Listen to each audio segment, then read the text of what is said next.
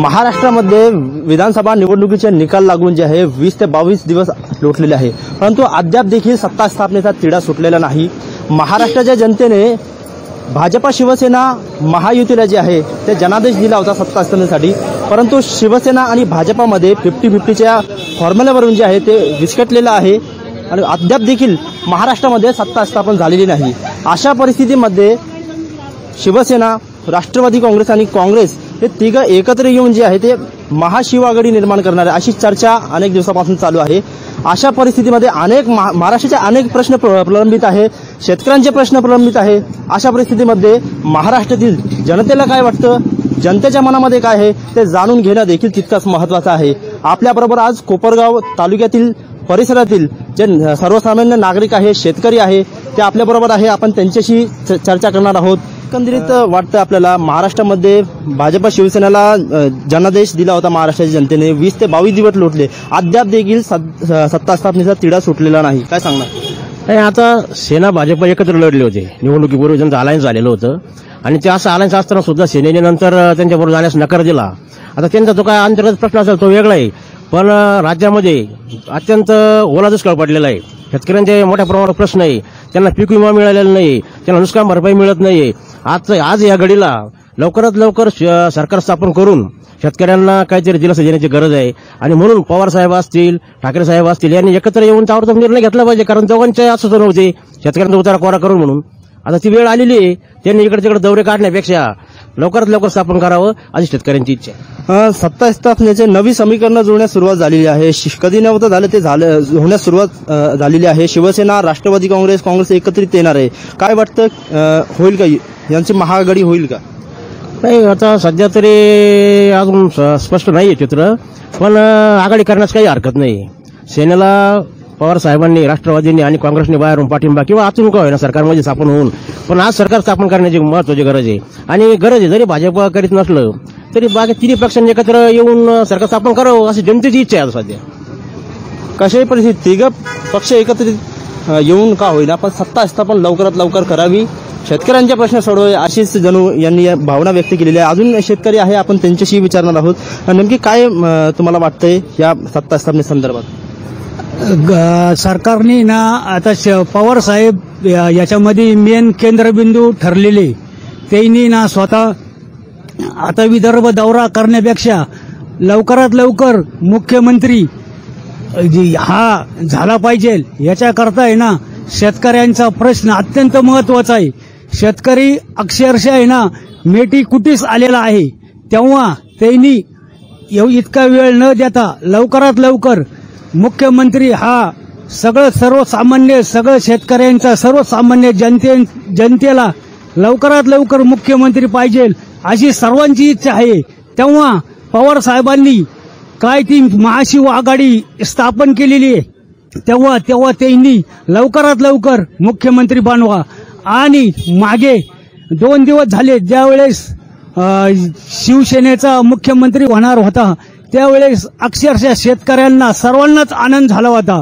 तेव्हा त्यावेळेस काय काँग्रेसनं लेटर दिलं नाही म्हणून त्या दिवशी सरकार स्थापन झालं नाही, त्यावेळेस सर्वसामान्य जनता, शेतकरी अक्षरशः पूर्ण नाराज झालेली आहे। तेव्हा लवकरात लवकर सरकार स्थापन करावी ही सर्वसामान्य जनतेची इच्छा आहे। अगदी बरोबर आहे का, परतीच्या पावसाने महाराष्ट्रामध्ये थैमान घातलंय, त्यामुळे शेतकऱ्यांचं मोठं नुकसान झालंय।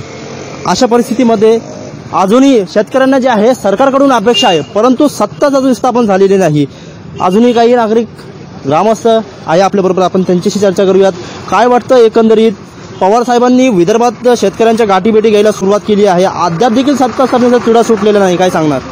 या महायुतीचा महत्वाचा केंद्रबिंदू असलेले हे पवार साहेब हे आज दौऱ्यावर गेलेले आहे। पवार साहेबांनी ठरवलं होतं आज संध्याकाळपर्यंत 8 वाजेपर्यंत ते 145 आमदारांची यादी करून त्याचं पत्र बनवून ते शिवसेनेला देऊन मुख्यमंत्री ते उद्धव ठाकरे किंवा आदित्य ठाकरे यांना करू शकतात, परंतु त्यांची मानसिकता आहे की नाही हे महत्वाचं आहे।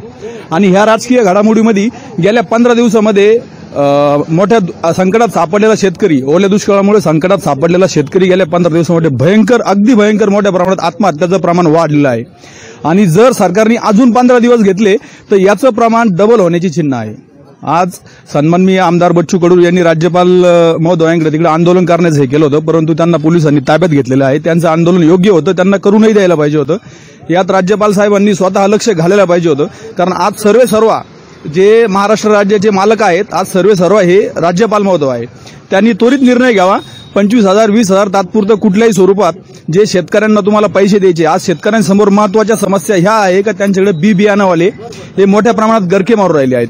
वसुलीसाठी गरके मारताय. मटेरियल घेतलेले, काहींनी सोनं गहाण ठेवून बँकेचे कर्ज काढून सगळ्यांनी पिकं उभे केलेले आणि अगदी हातातोंडाशी आलेला घास हा निघून गेलेला आहे.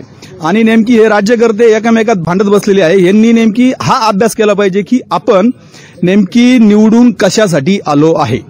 शिवसेना आणि भाजपा एकत्रित यांनी जे आहे युतीमध्ये विधानसभा निवडणूक लढवली. काय वाटतं तुम्हाला, शिवसेनेची जी 2.5 वर्ष मुख्यमंत्री पदाची जी मागणी आहे ती रास्त आहे का? नाही, आहे ना, बरोबर आहेत ना. त्यांना केंद्रातही जे शब्द दिले होते त्यांनी पाळले नाही, म्हणून त्यांचा काहीतरी अंतस्थ प्रॉब्लेम असेल. तो त्यांनी एकंदरीत बैठक घेऊन त्यांनी ते सॉल्व्ह करण्याचा त्यांना काही ते शब्द दिलेले होते ते न पाळल्यामुळेच ते ताणले गेले ना. तर त्यासाठी ते परत एकत्र बसू शकतात. आणि नसेल बसू शकत तर सन्माननीय पवार साहेब आहेच, त्यांनी सध्या विदर्भाचा दौरा कॅन्सल करून इकडे शेतकऱ्यांसाठी एकत्र येऊन हा प्रश्न सॉल्व्ह करावा. शिवसेना, राष्ट्रवादी आणि काँग्रेस हे तिघं मिळून महाशिवागाडी निर्माण करणार आहे. त्यांचे सत्ता पूर्ण कार्यकाळ ते पूर्ण करतील असं आपल्याला वाटतं का? करू शकतात, निश्चित करू शकतात. असं नाही म्हणता येणार. त्यांचं जे खाते वाटप आहे, मंत्रिमंडळाचे जे खाते वाटप आहे हे समसमान झालं.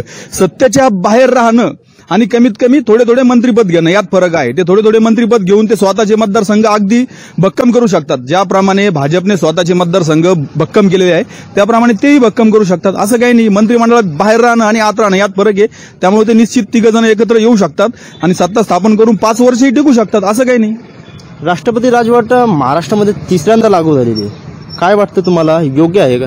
नाही, आता आजच्या परिस्थितीनुसार आता या गोष्टीला सगळे राजकीय लोकच हे आहे, परंतु सगळ्यांना थोडी वेळ कमीच दिलेला आहे सत्ता स्थापन करण्यासाठी. ठीक आहे, राष्ट्रपती राजवट जरी लागू झाली तर आज संपूर्ण महाराष्ट्राचे मालक हे राष्ट्रपतीच आहे. त्यांनी त्वरित राज्यपालच आहेत. त्यांनी त्वरित कुठला ना कुठला निर्णय घेऊन शेतकऱ्यांना तुटपुंजी घेऊन तात्पुरती, जेणेकरून बियाण्याचे पैसे, आज मुलांच्या फी भरण्यासाठी सुद्धा पैसे नाही आहेत. आम्ही ग्रामीण भागातून येतो. शेतकरीच्या मुलांना पास काढण्यासाठी सुद्धा आज पैसे नाही अशी परिस्थिती झालेली आहे.